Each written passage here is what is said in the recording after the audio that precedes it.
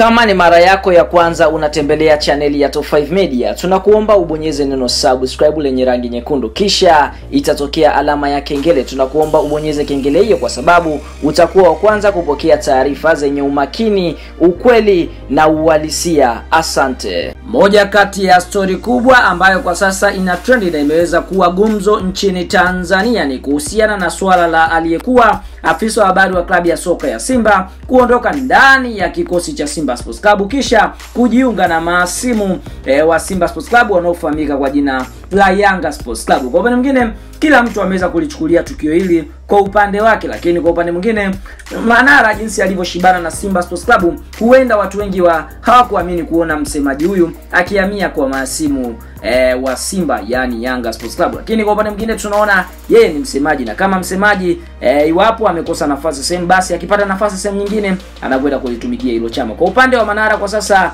anavodai kwamba anapata furaha kubwa ndani ya kikosi cha Yanga Sports Club na ameweza kuongezeka uzito baada ya kujiunga na klabu ya soka ya Yanga Sports Club. Anaamini kwamba ni moja ya klabu kubwa na klabu ambayo magoli lake ama ni klabu ambayo ina malengo makubwa sana. Lakini kwa upande mwingine, siku ya leo kupitia ukurasa wa Instagram wa Haji Sunday Manara ameweza kuposti picha ikimonyesha yeye pamoja na mwekezaji wa GSM ama bosi wa GSM anayefahamika kwa jina la Garibu Saidi Mohamed. Huyu ndiye bosi ambaye anadhamini katika swala la usajili ndani ya kikosi cha Yanga Sports Club. Sasa baada ya kuposti picha hiyo akiwa amekumbatiana na bosi huyo bwana Haji Sunday Manara, kwa chini akaandika hivi: wengi hawamfahamu kwa sura tajiri wa mpira Garibu Saidi Mohamed maarufu kama GSM.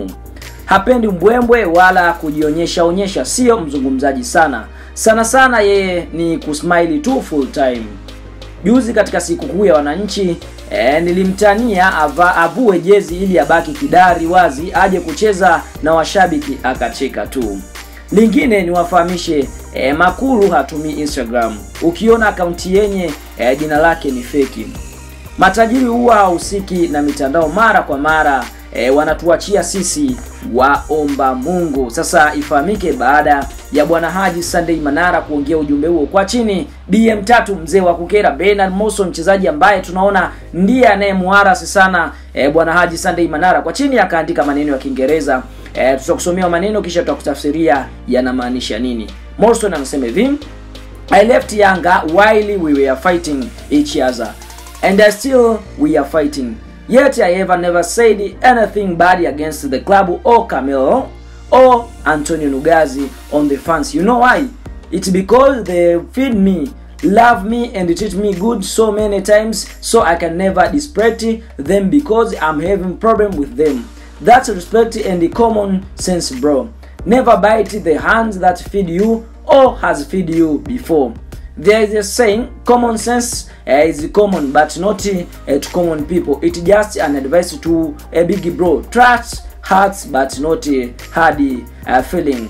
Less wisdom needs, not your stomach. Huu ni ujumbe mzito ukiandikwa kwa lugha ya Kiingereza, ambapo ujumbe huu ni Morrison ameweza kutoa ukiwa una maana kwamba hapa ameweza kumkera kidogo bwana Haji Sunday Manara. Morrison anasema hivi: niliondoka Yanga wakati tukiwa tuna maelewano na bado hatuelewani. Sijawahi kusema chochote kibaya dhidi ya klabu ya Yanga.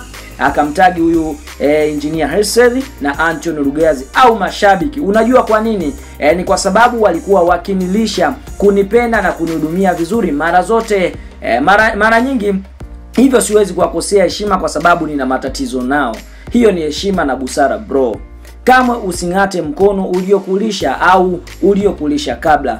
Kuna msemo unasema busara ni kawaida lakini sio kwa watu wa kawaida. Ni ushauri kwako kaka mkubwa. Ukweli unauma lakini usiumie. Ni maneno mazito hayo kwa bwana Haji Sunday Manara, akijaribu kumchokoa na kuonyesha kwamba Haji Sunday Manara ameambiwa ukweli kwamba alikuwa akizingua klabu ya soka Simba, kwa hiyo avumilie tu ukweli. Kwa upande mwingine, baada ya ujumbe huo kwa chini, Haji Sunday Manara akajibu hivi, akamtagi BM kwa Kiingereza: I would like to know, have you ever heard me talking about your leaders? Akimaanisha kwamba Bernard Morrison, ushakunisikia nikiongelea kuhusu viongozi wako?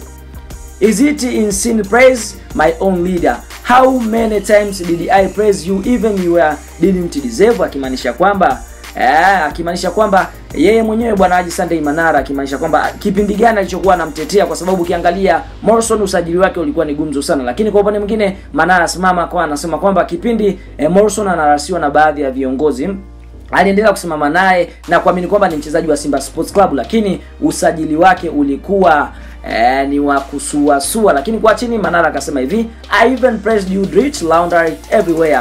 I was even by your side when you were wrong. Why should I not praise my leader? Please don't bring your rubbish here. If you can't deal with football, you might as well join your side. Ni ujumbe mzito huo kutoka kwa bwana Haji Sunday Manara, akiwa anamaanisha kwamba yani Manara ameweza kumuuliza kama amewahi kumsikia akiwazungumzia viongozi wake wa zamani, na kwamba je, ni dhambi yeye kuwasifia viongozi wake wapya? Manara pia amehoji kuwa mbona alimpa Bernard Morrison sifa ambazo hakustahili, na pia Manara amemuuliza Morrison kuwa mbona alisimama upande wake ikiwa alikuwa ana usajili wake au kuwa halali. Kwa hiyo akamwambia kwamba amwache na afanye mambo yake. Hayo ni maneno mazito kutoka kwa bwana Haji Sunday Manara akijaribu kumwambia bwana Bernard Morrison, mzee wa kukera. Lakini kwa upande mwingine tumeweza kuishuhudia klabu ya soka ya Simba baada ya kuona Morrison akijibishana kabla Simba baada ya kumwona Morrison akijibishana na bwana Haji Sunday Manara kwa chini, Simba wakaweza kuiposti picha ya Bernard Morrison ikiwa imeonyesha akiwa anabusu jezi ya Simba. Kisha Simba wakaandika hivi, anaipenda Simba, anaiheshimu Simba, anaipambania Simba, anajivunia kuvaa jezi ya Simba. Huyo si mwingine ni Bernard Morrison, mzee wa kukera, ambaye kwa upande mwingine ukiongelea Simba vibaya basi utakutana na moto wake wa kukera. Kwa hiyo kwa upande mwingine tunaona Morrison ameweza kumcharua bwana Haji Sunday Manara na kumwambia kwamba asiongelee sana Simba, kwa sababu Simba ndio iliyomstiri kipindi cha nyuma, bila kusahau Simba ndio klabu ambayo imeweza kumtambulisha na ilikuwa ikimlipa. Hata kama ilikuwa kimpa kitu kidogo, basi ni awashukuru kwa kile ambacho alikuwa kikipata. Kwa hiyo Bernard Morrison ushauri wake kwa bwana Haji Sunday Manara. Lakini kwa upande mwingine tunaweza kushuhudia bwana Manara naye sio kinyonge, akaweza kumjibu na kumwambia kwamba Morrison aliweza kumsifia kipindi huko Simba, kwa hiyo amwache, huu ni wakati wake bwana Manara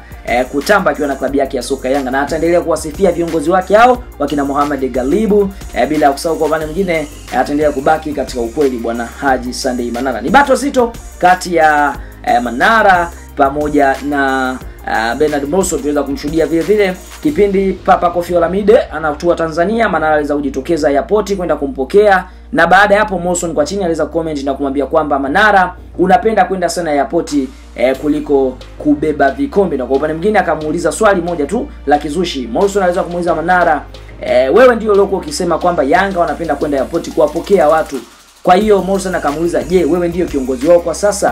Kwa hiyo naona kwa upande mwingine Morrison ndiye anayejaribu kumvuta ama kumcharua bwana Haji Sunday Manara. Hebu dondosha maoni yako kwa hiki alichokisema Morrison kuhusiana na bwana Haji Sunday Manara kumsifia sana bosi wake kisha Morrison kumcharua kama hapo tulivyokuambia. Una nini cha kuongea? Asante kwa kuwa nasi, bye bye.